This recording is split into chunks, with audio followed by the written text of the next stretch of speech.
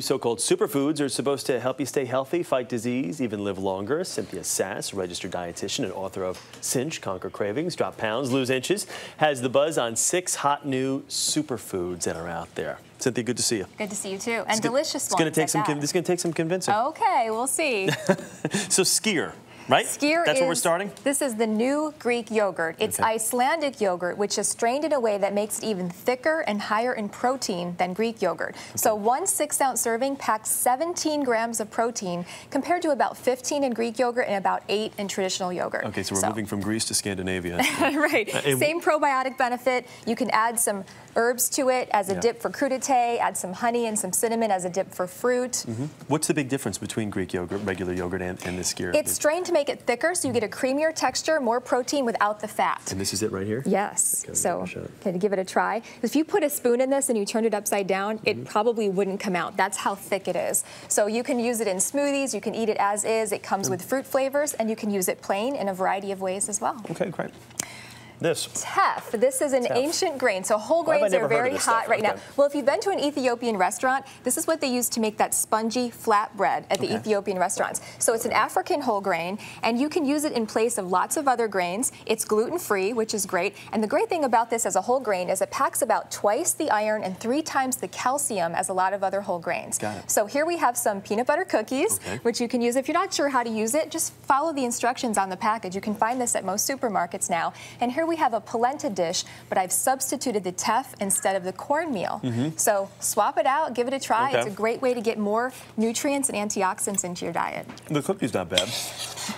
Okay, so thumbs up on the cookie. No, it is. It breaks it. You can taste it's a little bit different, which is normal. Gluten-free is a really hot trend right now for a lot of people who either can't tolerate gluten or they're allergic to wheat. So it's a great way to get some more variety of grains. The polenta is nice. It's actually pretty good, to be honest with you, but I've never heard of it. All right, let's move on to the fruits a little. Okay, this is kupu asu, which is an Amazonian fruit, which is really hot right now. It's supposed to be the next acai or goji berry. It's very high in antioxidants, and the flavor is sort of like a pear combined with banana. It's very hard to find the fresh fruit in the United States, but you can find the powder, which you can incorporate into a smoothie, and you can also find the 100% juice or maybe a mixture of juices, which you can freeze in pops. So super high in antioxidants, a lot of the ones that are very heart protective and are known to help the skin look beautiful.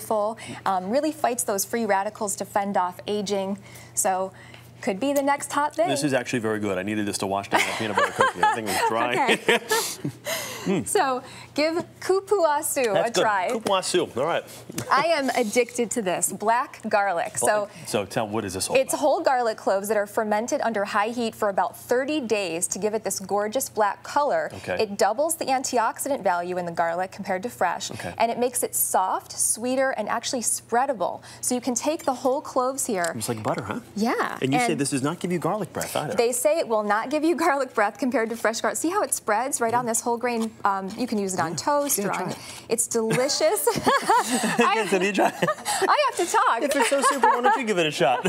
Okay, here we actually have a chocolate tort that has some black garlic in it. So you can incorporate this into sweet or savory dishes. We have some gorgeous tomato sauce here and some whole grain pasta. What do you think? If nobody talks to me the rest of the day, I'm going to call you. And it's sweet too. Okay, chia seeds. We know that chia, right? So these have more of the omega-3, plant-based omega-3s anyways, as flax seeds, double the fiber. So 1 tablespoon of this has a whopping 5 grams of dietary fiber, which is about, a huge amount compared to the 25 that we should be getting per day, has been shown to lower cholesterol and blood pressure, fight inflammation. But what's really interesting about chia seeds is they absorb 12 times their weight in fluid. So they form sort of a gel, thick-like texture. So if you want to thicken something up from a pudding, here we have a chia seed pudding, to a salad dressing or even a smoothie, add that in. Wow.